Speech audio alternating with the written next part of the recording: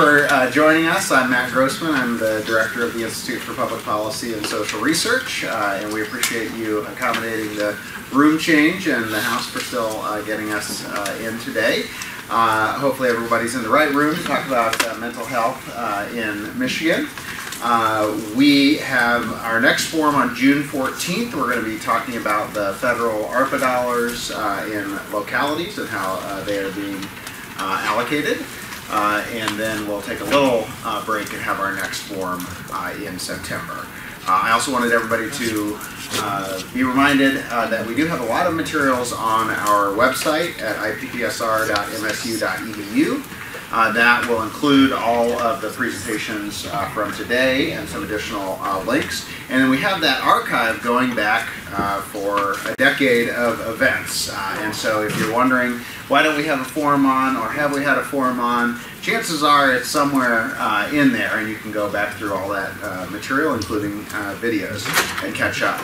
These presentations also come out of a grant program that we run at MSU called the Michigan Applied Public Policy Research Program. And not all of those reports, which are all designed to influence policy, to make researchers communicate their findings to things, ongoing issues in Michigan. All of those reports are also available on our website, and that includes even more coverage of issues facing the legislature and Michigan. We also have an even broader policy research database where we have students who are summarizing research from anywhere, MSU or anywhere else, that might be relevant to ongoing policy discussions, and you can search that by issue area as well. But if you don't find anything, just contact us, and we're happy to put you in touch with the people who could be most helpful to you at MSU. So with that, I'd like to turn it over to Arnold Weinfeld to introduce the panel. Thanks, Matt. And again, thanks everyone for being here. I'm Arnold Weinfeld. I'm Associate Director at the Institute, and appreciate everyone being here today. May actually is Mental Health Awareness Month. So we're very pleased today to have some presenters that are very involved in the field. As a matter of fact, two of them are recent doctoral graduates from Michigan State University. So congratulations to those folks, Katie and Hannah. You know, I've been at MSU almost 7 years now, and I've learned one thing. These are earned. These people work very, very hard to get to this level and be experts in their field. So greatly appreciate the work that they do and the work that Marianne does through her association.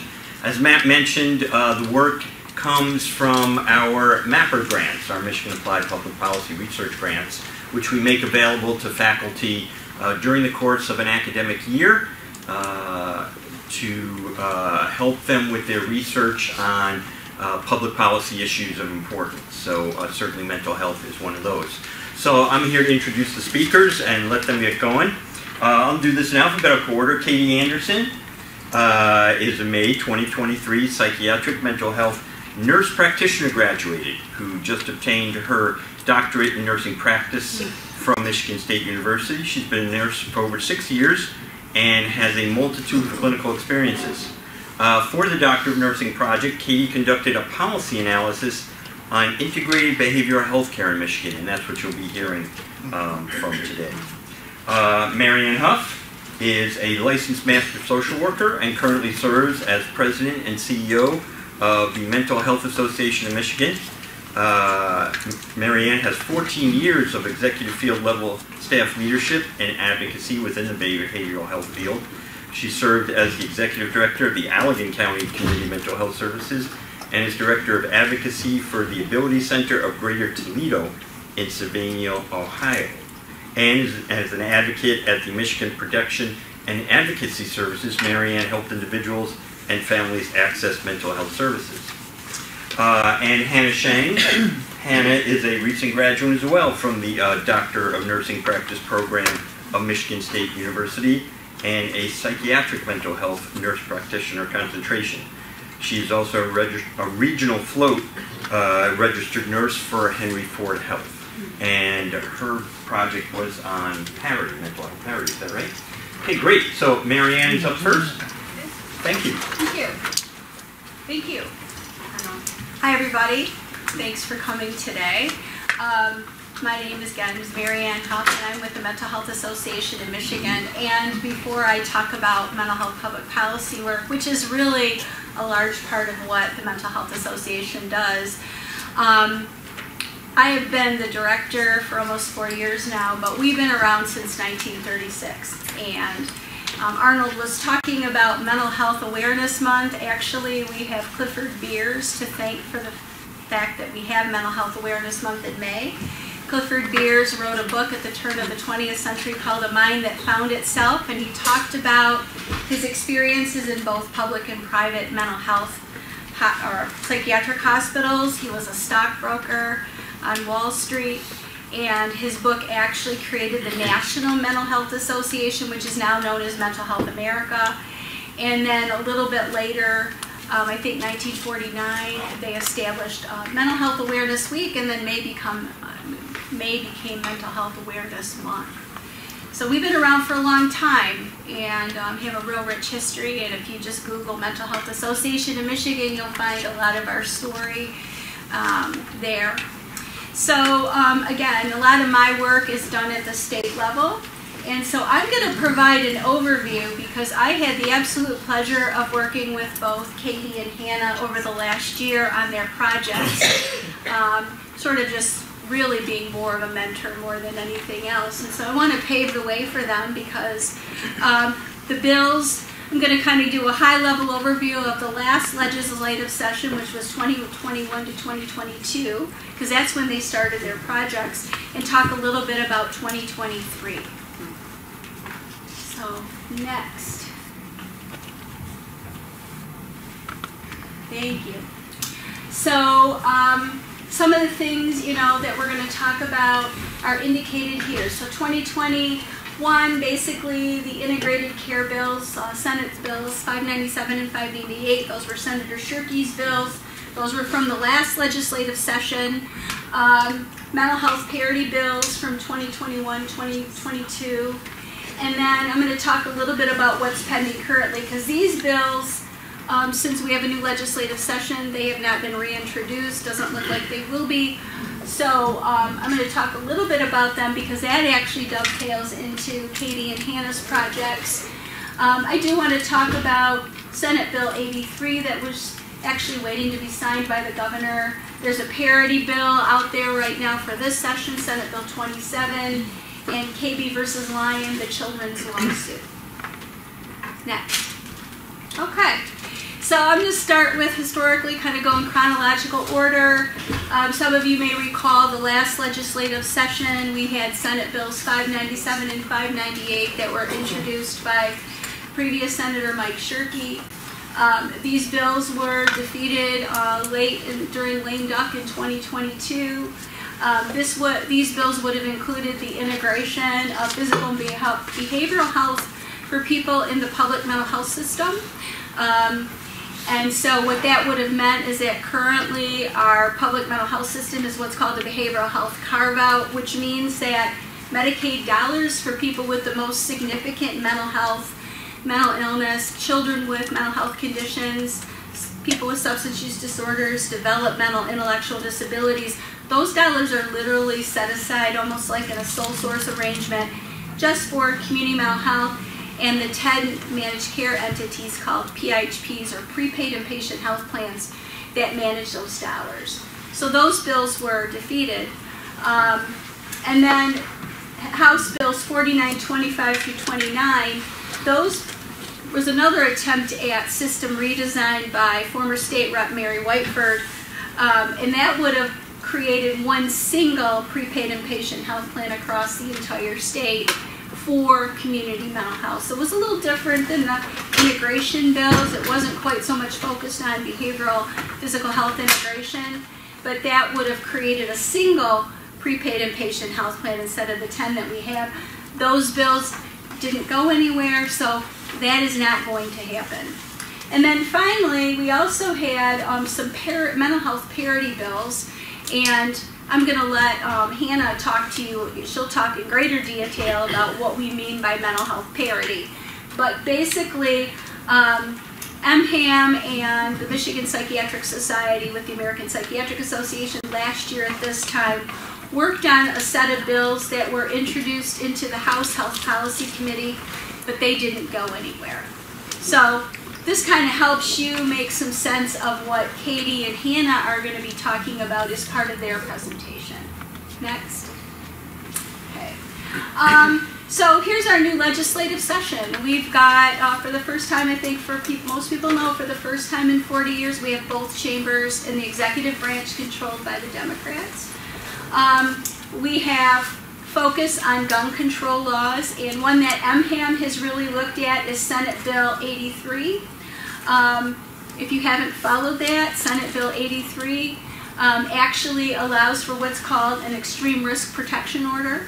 So that if somebody is deemed to be potentially a threat to themselves or somebody else, what that means is that the person who's worried about the person can go to court and get an extreme risk protection order, and thereby law enforcement can come and take away their guns from them so that they can't harm themselves or somebody else. So in a way, we look at it from the Mental Health Association's perspective. We're looking forward to that in terms of maybe it will reduce the risk of suicide, self-inflicted harm. So that's something to pay attention to. It's not necessarily a mental health bill, but given the fact that, you know, when you look at our mental health code and you see that there's certain criteria for a person being identified as a person requiring treatment, meaning they need inpatient care, requires to some degree of concern that there may be a risk of harm to self or others. We see the mental health code part and Senate Bill 83 is kind of potentially working together, although they're not linked. And then Senate Bill 27 is a mental health parity bill that was introduced back in January by Senator Sarah Anthony. It's a reiteration of the federal law in some respects. Next. KB versus Lyon, another huge case that it's a federal lawsuit that was filed against the state of Michigan in June of 2018 for failure to provide EPSDT services to kids under the age of 21. Basically what it says is that in order to keep children with serious emotional disturbance, adolescents, you know, young people with mental health challenges that require community mental health services, and this includes also children and adolescents with intellectual and developmental disabilities, there has to be a certain array of services, specialty supports provided by community mental health. What was happening was those services were not being provided across the board. The goal of those services is to keep children and adolescents out of a more, what we call a more restrictive setting, which in our state right now, we only have one state psychiatric hospital for children. We used to have 6 years ago. But to keep them out of a more restrictive setting, out of an institution, since the CMH system was not doing that, Michigan Protection and Advocacy, which is now called Disability Rights Michigan, the Honigman Law Firm, and the J.J. Conway Law Firm, they filed a suit against the state in federal court. It's my understanding that we may be hearing soon about a potential settlement of that case. So again, been going on for almost 5 years. We know that that lawsuit did sort of prompt a restructuring of the Michigan Department of Health and Human Services within the behavioral health section. Now they have an Office of Children's Advocate, and so on and so forth. The problem, there's an interim agreement. They've been working on what's called the My Kids Now initiative, but I could tell you from the work I do a lot of one-on-one advocacy in addition to systems advocacy. I help a lot of families try to figure out how to access appropriate services for their kids in this state. Next. Where Yes. is that one hospital for inpatient mental health for children? It's in Northville. Yeah, Hawthorne is in Northville. So I just spewed forth a whole lot of stuff. I don't want to take up too much time. But here's my contact information. Here's my email, our website, and my phone number. If you would like any more information about anything regarding mental health public policy, please feel free to reach out to me. Visit our website And we do have webinars, roundtable discussions about these issues too. So thank you very much, and I am now going to turn it over to Arnold. Go ahead. Katie.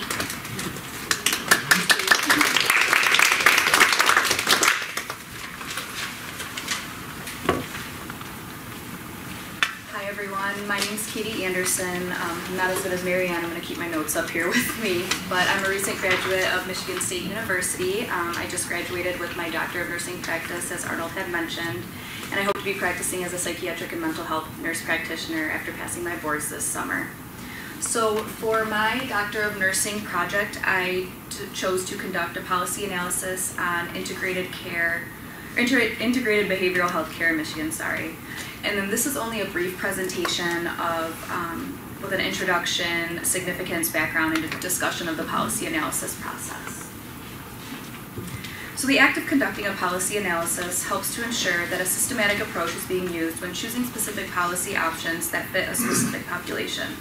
For my project, the interest of community leaders and healthcare professionals were targeted to provide an analytical and strategic approach to identify and prioritize policy options, which may in turn have an effect on population health outcomes. The integration of physical and behavioral health care services have been of interest of policymakers for many years.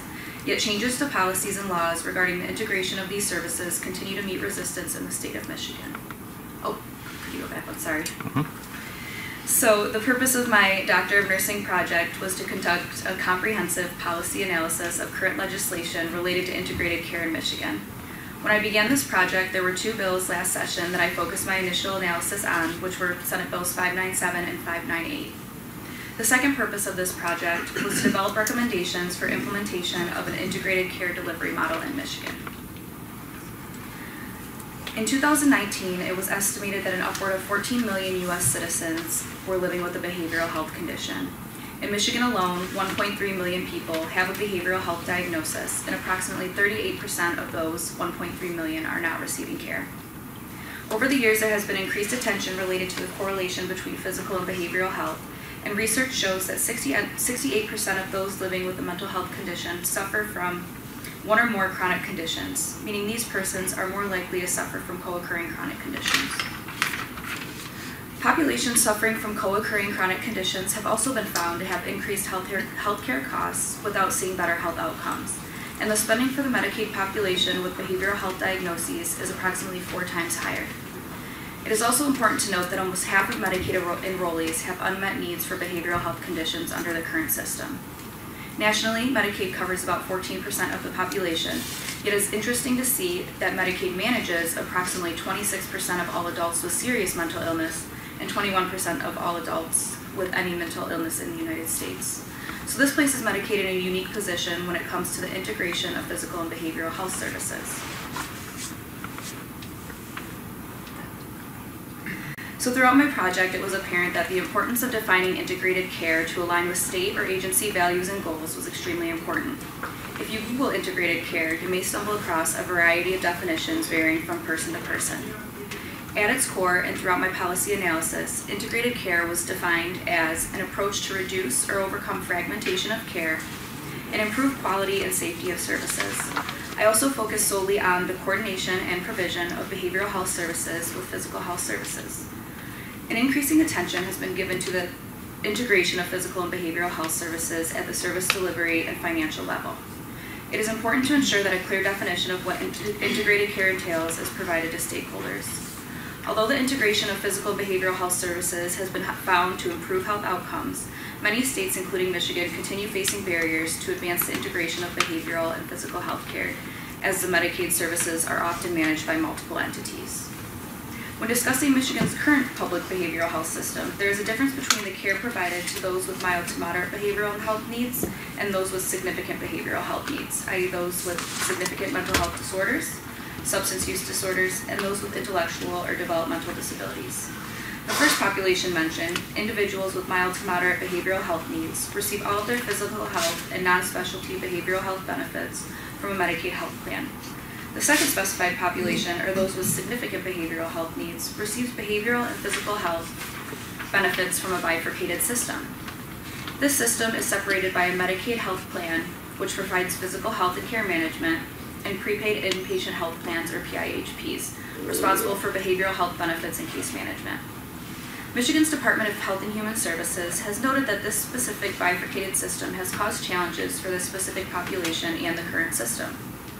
Concerning Michigan's vision for integrated care among its Medicaid population, the Michigan Department of Health and Human Services has noted specific goals for improving its current system. These goals include broadening access to quality care, improving care coordination, and increasing behavioral health investment and financial stability. These goals are accompanied by core values including person-centeredness, family-driven, youth-guided, community-based, recovery-oriented, and culturally competent. In 2019, the Michigan Department of Health and Human Services outlined the strengths and challenges of the state's current system and envisioned an integrated approach to managing care for this population's health. Senate Bills 597 and 598 were introduced to the Michigan Senate on July 15, 2021. These bills failed to pass and did not progress through the legislative process. Senate Bills 597 and 598, if passed, would have introduced specialty integrated plans, defined as a separate entity that is either a managed care organization or a person operating a system of healthcare delivery and financing provided under Section 3573 of the Insurance Code. This would combine traditional insurance companies' management skills with behavioral healthcare organizations' expertise and commitments. The actions and guidelines for a specialty integrated plan, or a SIP, operating as a community mental health services, were to be set by June 1st of 2022. Senate Bill 598 was tie-barred to Senate Bill 597, meaning they had to pass together. And although these bills underwent multiple revisions through 2022, these bills did not pass in the Senate.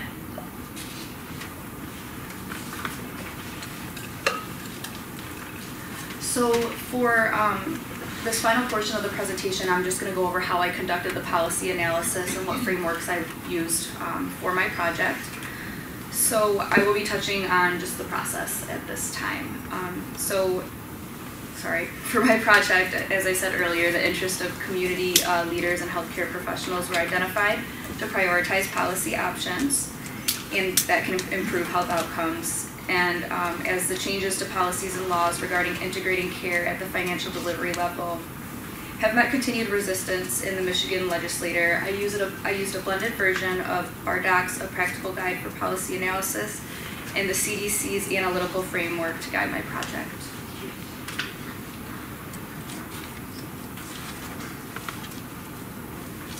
So for Domain 1, this consists of problem identification, which was discussed previously in the introduction and background of this presentation. Michigan's current system remains bifurcated for Medicaid beneficiaries requiring behavioral health services as they continue to obtain services through separate entities.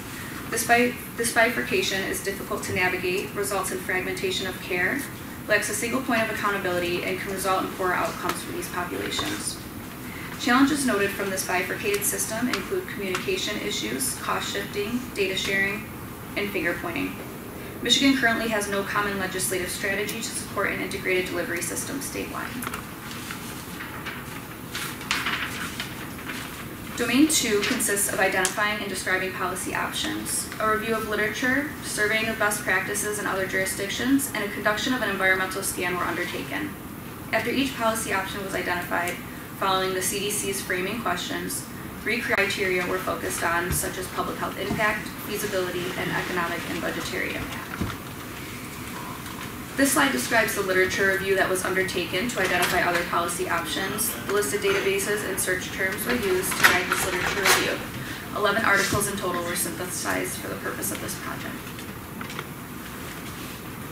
So from this literature review, only 2 sources focused on statewide integrated care strategies, exemplifying the need for further policy-based research regarding integrated care in different states.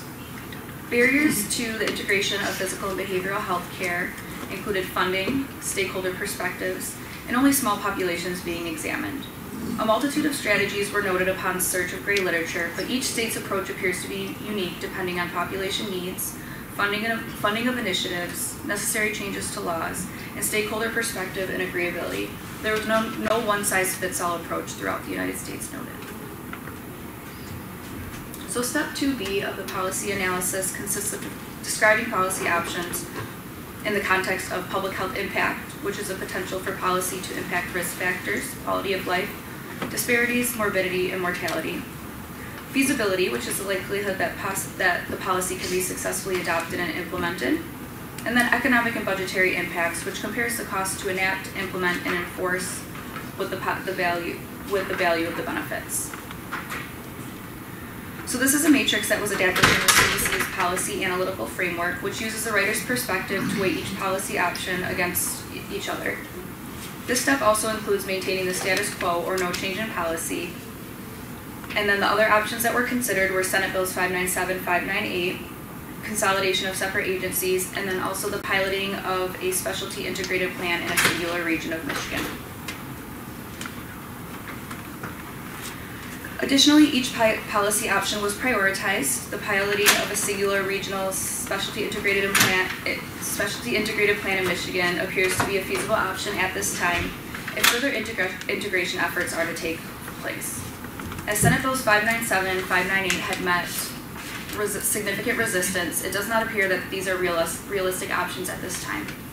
It is recommended that a more gradual and incremental approach, such as a pilot program, may be more feasible during this time. For Domain 3 of this policy analysis, clarifying operational issues related to how the policy will operate and what is needed for implementation will be ensued. Current stakeholder involvement and agreeability will need to be taken into consideration. As there is no current plan to pilot a singular plan in Michigan, information will need to be provided to stakeholders on the significance of the problem and what is to be addressed. I would propose the initiation of a work group to align goals, priorities, and values of all stakeholders as one of the first steps needed. Further investigation needs to be undertaken to determine where funding or grant support will come from to support this pilot program. It would be recommended that the Michigan Department of Health and Human Services oversees this work group, approves of the plan, and sends requests for information to interested parties to gauge for interest and suitability for those who are interested in becoming a specialty integrated plan. Domain 3 of the policy analysis consists of making recommendations for or conducting additional background work if the policy is not ready for prime time. At this time, it appears that low feasibility may be affected by insufficient stakeholder support. A more gradual, collaborative, and incremental policy development approach with recommendations should be undertaken in the future, as many financial integration efforts are in their infancy in many other states. Continued research should be pursued to obtain outcomes and benefit measures. As there is lacking quality and quantities of data regarding this topic, further research needs to be done, and continued monitoring of state and federal policy changes and stakeholder perspectives should also continue to ensue. As mentioned previously, other states have successfully implemented a pilot program of specialty integrated plan prior to implementing statewide change. As past efforts have taken place in Michigan, it would be important to use these efforts to guide future work group efforts and address past barriers or issues that were faced. Again, all stakeholders, including PIHPs, health plans, and beneficiaries should be included. As this is a more incremental approach and may not require statewide policy change, which was also recommended by the 298 Initiative Work Group. A singular specialty integrated plan would not cause disruption to the entire system, which was also a previous concern of stakeholders, and metrics could be measured prior to further expansion if successful. So in conclusion, the integration of physical and behavioral health services has proven to be an effective way to reduce disparities through care coordination and reduction in fragmentation. Changes to Michigan's system to integrate these systems continues to meet resistance at the financial delivery system level. Progress is being made at the service delivery level through the expansion and implementation of pilot programs of behavioral health homes in different counties of Michigan for Medicaid beneficiaries, which shows forward movement towards integrating physical and behavioral health care. A more gradual and collaborative approach appears to be a promising option regarding the ways to address how these healthcare services are provided. It is encouraging to see that a wide variety of innovative methods that other states are taking to integrate these services, as more data will continue to arise as time goes on. I also think it's important to note that as nurses and nurse leaders, we have the ability to address policy issues and work towards policy change through the use of a systematic and analytical approach as noted by the conduction of this policy analysis.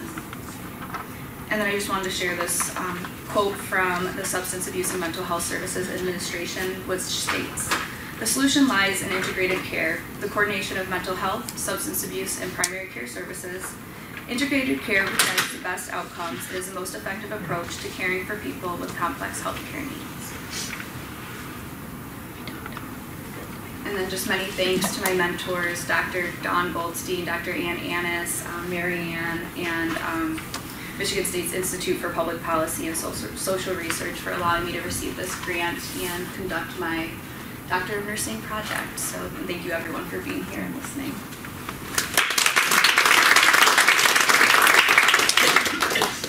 Thanks, Steve. Now we'll hear from Hannah regarding her work on mental health parity. Hi everyone, I'm Hannah. Thank you to IPPSR for having me, and thank you all for coming. So this presentation reflects findings discussed extensively in a larger paper, and a briefing of that paper will be made available by the IPPSR as well. So, and happy Mental Health Month. And then just as a disclosure, I was funded by the MAPPR grant program. I don't have any other financial relationships or off-label uses either. So parity is the ability to access treatment for mental health and substance use disorders that's equivalent to treatment offered for medical conditions. And placing limitations on benefits is a common insurance practice, but when health plans are more restrictive with how they place limitations on mental health benefits than they are for physical health benefits, this is where we have a concern for lacking parity. And limitations can be categorized as financial limitations, quantitative limitations, or non-quantitative limitations. So financial limitations can include copays, coinsurance, deductibles, and out-of-pocket maximums. An example of possible lacking parity here is if a health insurance were to require a $20 copay for a psychiatric clinician, but require a $10 copay for a general medical clinician. Quantitative limitations are numerical restrictions on the frequency, duration, or the quantity of treatment. And an example of possible lacking parity here is through day and visit limits. So if a insurance company were to cover 60 days for a medical hospitalization, but only 30 days for a psychiatric hospitalization, that would be a red flag for lacking parity. Finally, we have non-quantitative treatment limitations, and these are non-numerical restrictions, and they include any process, strategy, evidentiary standard, or other criteria that's used to limit the scope and the duration of benefits. NQTLs, you can go back, please. Thank you. And an example of possible lacking parity with NQTLs, or non-quantitative treatment limitations, they can often manifest in requiring more frequent prior authorizations, medical necessity reviews, or step therapy protocol for mental health treatment. Overall, when parity is not present, these limitations restrict the coverage of mental health treatment more than what's restricted for physical treatment. This can lead to denials of coverage or delays in treatment, and it can be disproportionately placed on mental health care. So the MHPAEA, the Federal Mental Health Parity and Addiction Equity Act, was enacted in 2008, and it was created to prevent these inequitable restrictions on mental health care. It applies to self and fully insured individual and large group employment-based private commercialized health plans. And states were responsible, which by the way, that applies to 56% of Michigan's population. States were and still are responsible for ensuring the implementation of the MHPAEA through regulatory laws, but Michigan has not been able to do this. All of the 4 proposed bill packages have failed to advance past either the Health Policy Committee or the Senate, or the Insurance Committee. So Michigan is not the only state that's having difficulty enacting and implementing the federal parity law. The federal government has observed this, which is why they enacted the Consolidated Appropriations Act in 2021. And with this law, they require that the federal government do 20 comparative analyses each year. They also require that health plans, every health plan, makes these comparative analysis reporting requirement reports available for auditing. So comparative analysis is a type of reporting requirement that requests information from health insurers that would determine their compliance, specifically with the non-quantitative treatment limitations, because determining compliance with those is less transparent due to their non-numerical nature. So in the first round of comparative analysis evaluations, which was published in 2022, they were able to determine that 0 of the 216 non-quantitative treatment limitations could prove compliance with the federal MHPAEA. So thinking back to those examples of prior authorizations, medical necessity reviews, and the fail first or step therapy protocols, how many of those were inequitably placed on mental health benefits when they should not have been and blocked access to care? Since Michigan has not enacted a state law that would require compliance reporting, we have no clarity into whether mental health care is being restricted, but current evidence from the Consolidated Appropriations Act shows it's likely. As far as the significance, there's arguably never been a better time to protect mental health care. Drug overdose deaths increased 30% between 2020 and 2021. Mental illness is also highly prevalent right now. Half of all Americans will be diagnosed with a mental disorder in their lifetime. And the rest of the statistics here, that 38.5% of Michigan adults reported not receiving needed care due to cost, as well as 305,000 people, Michiganders, experienced a mental illness but did not receive treatment, and only 13% of those with a substance use disorder received treatment in Michigan. So these last three statistics here are representative of issues that can directly relate to how insurance covers mental health care. And although there may be many reasons for not accessing care, all reasons need to be investigated due to the high prevalence of mental illness and the low prevalence of care being provided. Here's a real-life example of a situation where possible lacking parity affected someone. This was a complaint that was submitted through the Kennedy Forum's complaint registry. And as you can see here, the person's daughter was sent to the emergency room. She was in the middle of a mental health crisis from what we can tell here. She was having thoughts of self-harm and suicide, so that absolutely warrants treatment.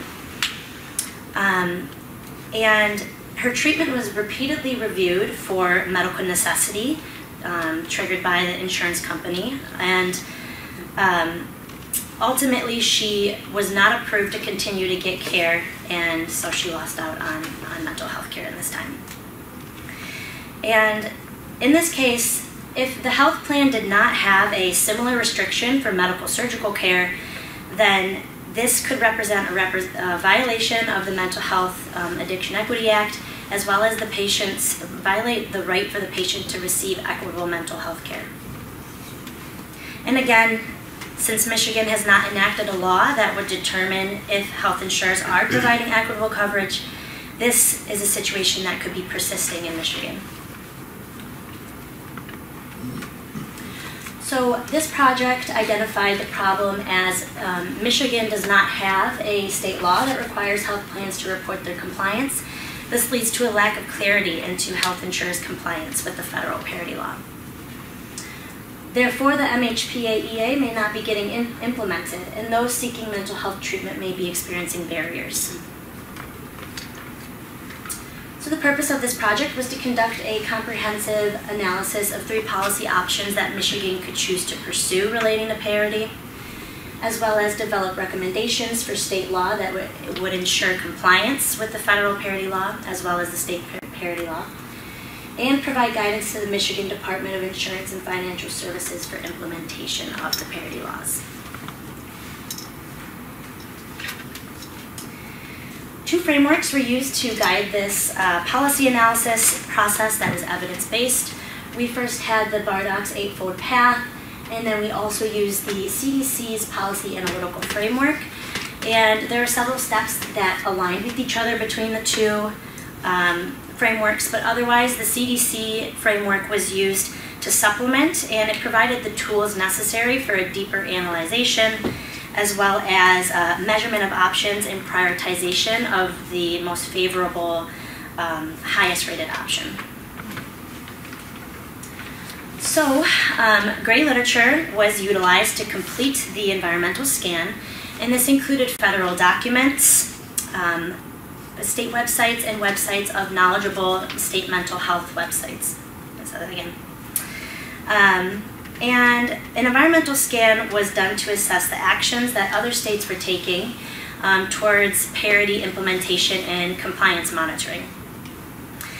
And so parity laws in the 50 states plus DC were reviewed and found that 17 states had laws requiring to report their compliance. Of the 9 that had documented enforcement, 7 of them had reporting requirements. Enforcement in these cases occurred when states were able to determine that violation to parity was occurring, and they administered corrective action plans, as well as was associated with fines to the insurance company. And so that was a big finding in the environmental scan. Other things that were found in the environmental scan included best practices identified from these states that found success in implementing the parity laws. They had some best practices, and they included ways for, the number one success point here of implementing is having these reporting requirements, which is what those best practice stated. So it's really important. And then the other best practices that they use to enhance communication and collaboration in the process of implementation, and this was done between the insurance department and the health plans. The first was the development of standardized parity and insurance-related terminology, and this is to ensure shared understanding between all parties in the submission reporting process. They also created standardized materials for compliance, such as templates, workbooks, and checklists to help guide the insurance companies into knowing exactly what is going to be expected in the reporting requirement. They also collaborated with mental health agencies to access their specialized mental health knowledge to help with determining compliance, and they collaborated with advocacy groups to educate the public about parity. As far as the could you go back, please? Thank you. As far as the scientific literature review went, only one study was found that directly observed state implementation strategies. There are other studies that were included in the project, and these supported the use of requirement laws. They found that when the MHPAEA, the Federal Mental Health Parity Law of 2008, was implemented, they found an increase in consumer spending that was associated with increased utilization of mental health services, as well as improved access to mental health treatments. A more variety of mental health treatments were able to be accessed. They also found a reduction in the use of quantitative treatment limitations and non-quantitative treatment limitations. The scientific literature studies were also utilized when comparing policy options against the criteria in the CDC framework. So the policy options that we identified was adoption of state reporting requirement law with best practices, without best practices, and no adoption of state reporting requirement law. On this slide, we'll review a table which represents my analysis of the 3 policy options. And if you can look on this side, this is the 3 policy options here. On the top, you'll see the criteria that they were compared against, which includes public health impact, feasibility, and economic and budgetary impacts. And we're going to focus on this one that's highlighted because this was the option that was found to have the highest rating and the most favorable for Michigan to pursue. It was found to have a high and favorable public health impact, a medium feasibility of adoption, favorable budget impacts and more favorable economic impacts in relation to the benefits.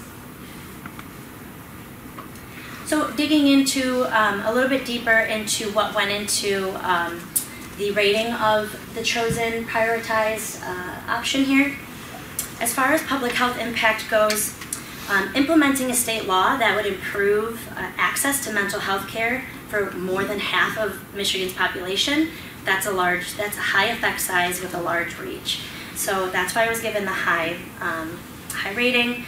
And also best practices would ensure efficient implementation of the state law as well as the federal parity law. And it could potentially allow the consumers to experience the benefits and the protections of these laws quicker and to a fuller extent.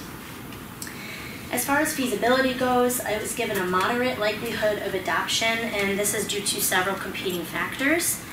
Factors that hinder adoption include the fact that all past bills have failed to advance and no current monitoring bill is in the legislative session.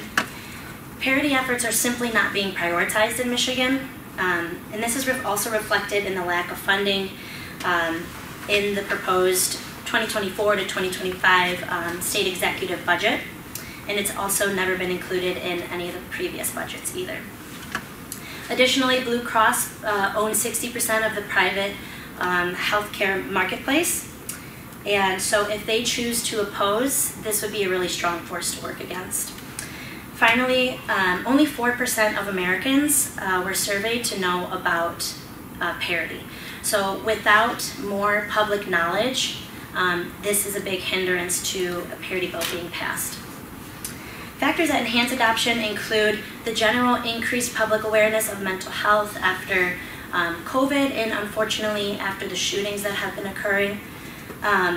A study found that state parity laws were strongly supported by legislators in states where a mass shooting occurred in the previous 3 years. The current pressures, additionally, enhancing feasibility is the current pressure from the federal government through the Consolidated Appropriations Act, also helps to raise awareness.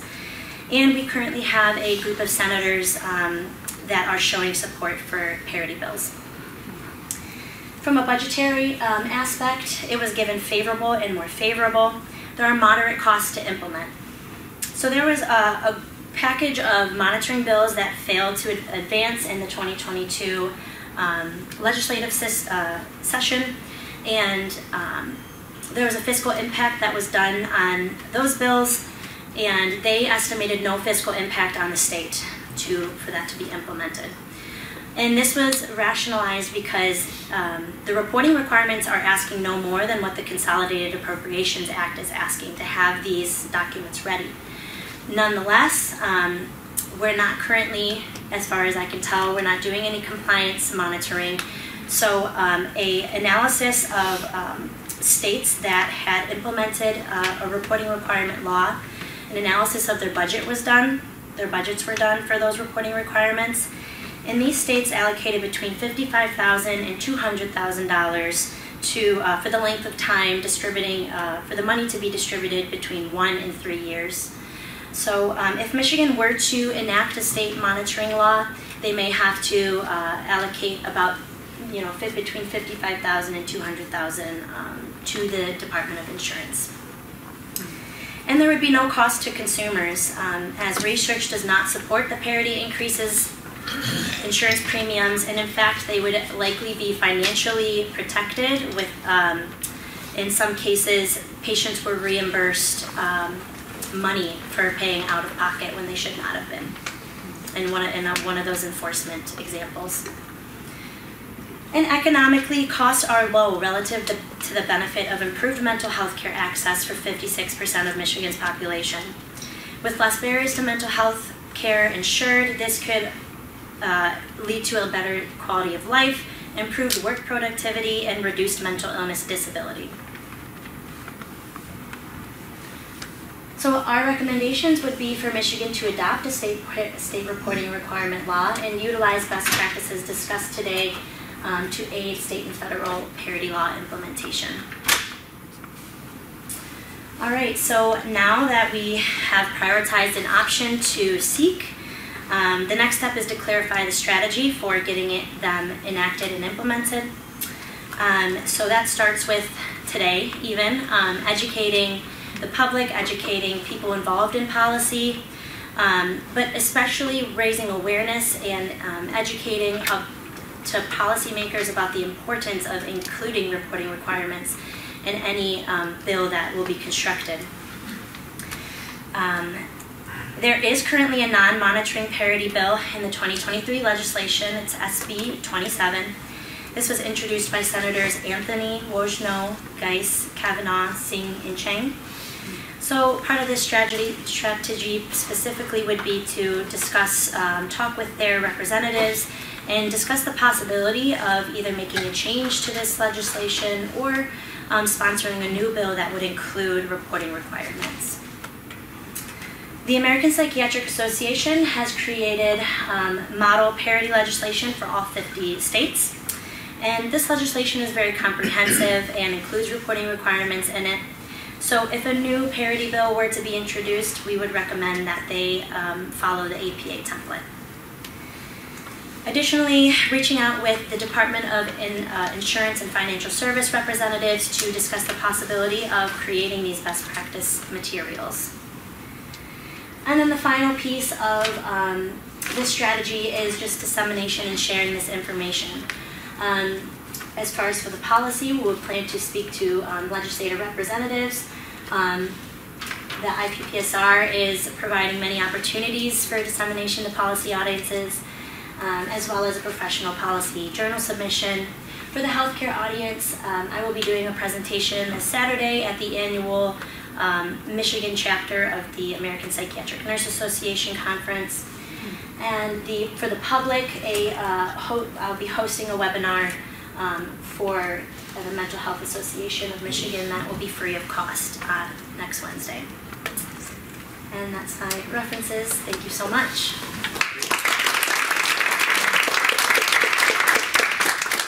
Thank you again, Hannah and Katie, for your work, and Marianne for your association's advocacy.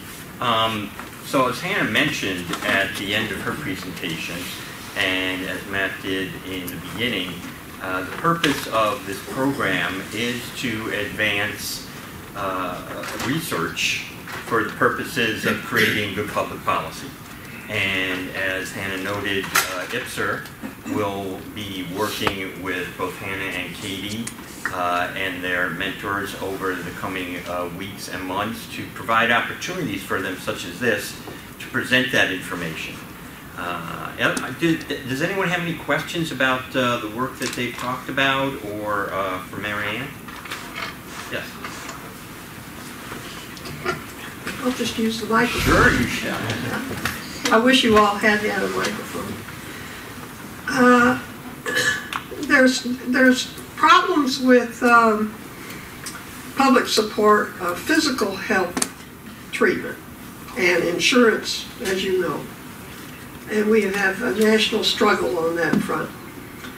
Is the problem with public support for mental health policy changes a prejudice or a suspicion that mental health problems are somehow character flaws and not physically, chemically happening to individuals? I mean, what is the source of this problem? I suspect that it's what I said, a prejudice that it's a character flaw and not a chemical thing. I mean, I appreciate all your academic analysis. Can you identify yourself, please?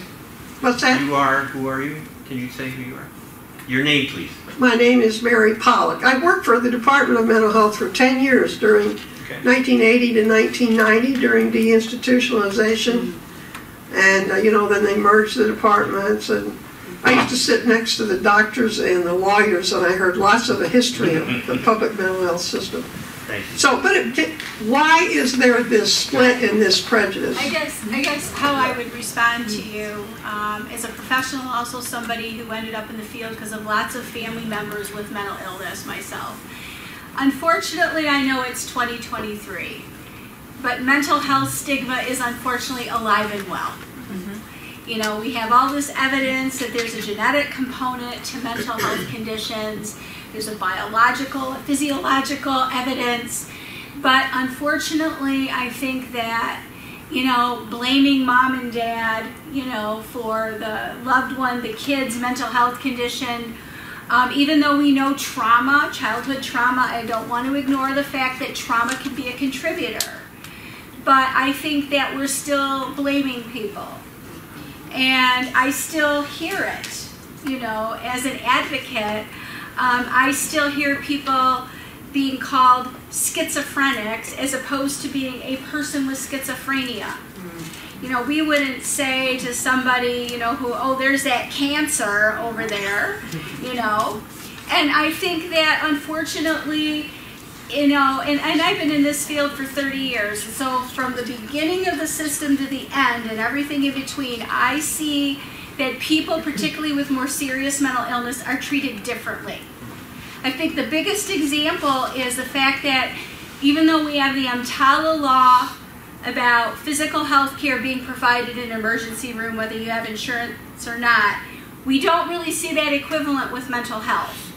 You would never see, I'm sure a lot of you have heard about the onboarding in the emergency rooms where children and adolescents go, they're in a crisis, and they're told there's no bed, and you hear about these kids that are sitting in these ERs for upwards of 30, 60 days. Now, if someone was in the throes of a heart attack or a stroke, I would hope we wouldn't say we're going to wait till you're dead and then we'll treat you. You know, it's the equivalent in my mind. Everywhere I look, I can see where there is a difference between the way we treat people with mental health conditions versus the way we treat people with physical health conditions. And until we really understand that the mind and the body cannot be separated, that they're linked together, you know, because you look at the fact that now we have research that shows that bodily inflammation can contribute to depression, anxiety, and suicidality. Who'd have thought, right? So I think, unfortunately, your question is an excellent one, and I say absolutely stigma and a prejudice against people with, particularly with more significant behavioral health conditions and addictions, is alive and well. Thank you, Marianne. Thank you. Yes, right here. Yeah, so I think this policy discussion is really powerful, and I wonder sort of where this discussion intersects with like the lack of providership that there is in the state. So I recognize if we were to do all of this, there is a lack of providers across the state. So what do you guys think about that, or what is your sort of response to actually being able to manage the care should these policy changes happen? I guess, you know, that's something that we talk about a lot amongst like mental health advocacy organizations and ourselves, the fact that we have a lack of providers. I think that, you know, now I'll speak as someone who was a direct service provider. I mean, I was a case manager 30 years ago working with adults with severe mental illness for Community Mental Health of Oakland County. And as a person with a master's degree, had to work 2 jobs a lot with a master's degree because social workers don't typically make a lot of money. And what I find fascinating about community mental health or people doing direct service is the closer you get to the person who needs the service, the less money you make, and the farther you get away from them, the more money you make. Because I've been both service provider and administrator. And so I think it's about working conditions, and the public mental health side, the paperwork requirements are absolutely ridiculous.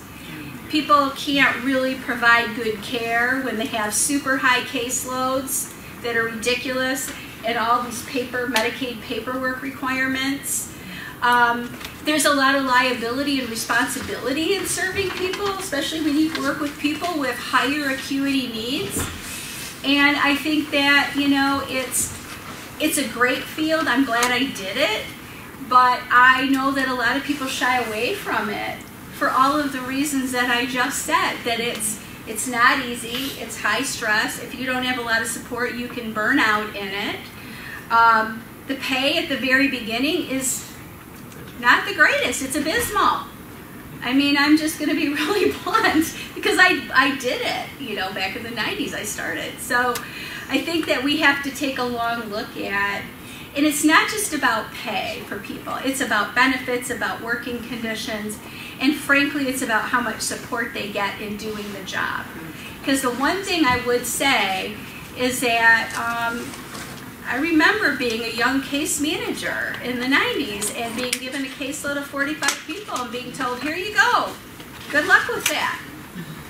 Now, I'm what, 29, 30 years old, you know? I mean, it's like we need to be supporting the people that are doing the work.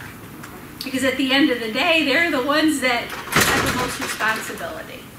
So our institute, with support from the Michigan Health Endowment Fund for the past few legislative sessions, has been doing a series of health forums for legislators who sit on the policy standing committees and the appropriation subcommittees. And this issue of providers has certainly come up time and time again. I think, if I remember correctly, at one session last year or 2 years ago, we learned that I believe there are no clinical psychologists in northern Michigan or the Upper Peninsula, right? None. None. So you're absolutely right. Along with the issues of parity or integrative care is how do we get people to go into these fields in the future. So I know that's certainly a question that's out there, and I appreciate that question. Thank you. Yes? So mine isn't really a question, it's kind of a thank you. I am one of the attorneys from the Legislative Service Bureau. For the last 25 years, I've been the attorney who's drafted all of the mental health. Yes, we've worked together and I've worked together. So I just wanted to say thank you because, especially like Senate Bill 597 and 598, we worked on those quite a bit. So I'm nonpartisan. I can't influence policy, so don't beat me up for anything that you've seen that you didn't like. But it helps to be able to come to something like this to understand, because we don't always get the background, and we don't always get the reason that you're trying to change something. And if you ask, someone who's telling you to do that, they might not understand. So I really appreciate being included in this kind of forum so I can kind of get some background on what I'm trying to do. Well, thank you, Lauren, and thank you for your work. It's good to hear that we still have folks such as you at the LSB who have a long history of experience in a particular field. It's very important as you work with legislators and folks, stakeholders crafting such legislation. So thank you for your work. Yes, in the back. Use this also. There you go. As a mother of a son who's now in his 40s with bipolar, but he's very well functioning, fortunately. But I'm wishing you could do something completely different and maybe a step down from what you're doing. I would like to see some sort of mandatory parent meeting before their kids go into high school in an auditorium with some specialist telling the signs to look for, because I understand that it all starts when they're much younger, and if they could get treatment or get checked by someone while they're in middle school or high school, once they're out in the world, once they're 18 and you want them to do something or go to someone, they don't want to, possibly because they don't think there's anything wrong, or if they're away at college. And also the eating thing. My son ate Taco Bell for 4 years, and so I know he was in terrible condition. But, it just seems like it really needs to be tackled early on, and the parents need to know the signs to look for, because they just will not cooperate later, or they'll be in a different state, or you don't know what's going on, and it can get built up to it's really a bad state. Now, that's very true, and I know my wife works in a guidance office at an area high school, and we have discussions regarding parents all the time. And you make a good point, because a lot of times the first place that these symptoms are seen and talked to is at the school level, at the K-12 level, either elementary or middle school or high school. And parent education is indeed very, very important and a key part of the entire system that needs to be developed.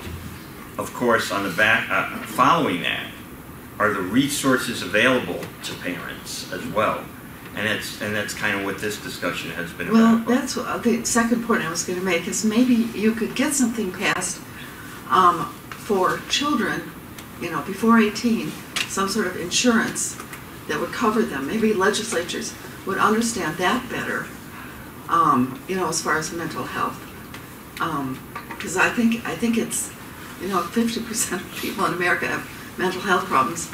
There's a certain amount that really have bad mental health problems, and that can start when they're younger, but could also be corrected to a great extent. So, thank you. Appreciate your comments, and like I said, we'll be taking this information forward. I know that there are various legislators right now that have again raised interest. I think it's Representative Braybeck is chairing a subcommittee as well. So we'll have some avenues over the course of time to present these, but we're going to need help from parents such as yourself, right? To come forward, which is very difficult, I understand, but to come forward and tell their own personal stories, because that's what elected officials in particular, I've learned over the course of my time, react to, are their personal stories. We can present them all the great research, Marianne can present them all the great advocacy that comes from an organization such as hers, and there are others out there, but it is the personal stories, as we've heard here a little bit today, that are of true impact. So thank you. Yes, one more question. I'm Beverly Hines. I'm with Citizens for Prison Reform, and we are working to address the trauma that comes from solitary confinement. My son was in solitary at a local jail for just 45 days and was already suicidal. So we may not have a family member that's incarcerated, but it affects all of us in our communities. So just be a voice for those people that are incarcerated. They may have committed a crime, but the punishment is their loss of freedom. They do not need to be put in solitary confinement. Well, as one who, myself, who watched deinstitutionalization happen, as I think we all know, the jails, our prison system, is really our largest provider of mental health services right now. And that's something that we need to change. Thank you, Anna and Katie, for your work. Marianne, for your advocacy, Dr. Annis and Dr. Goldstein for their work with these students, and thank you all for being here today. Appreciate it. Thank you.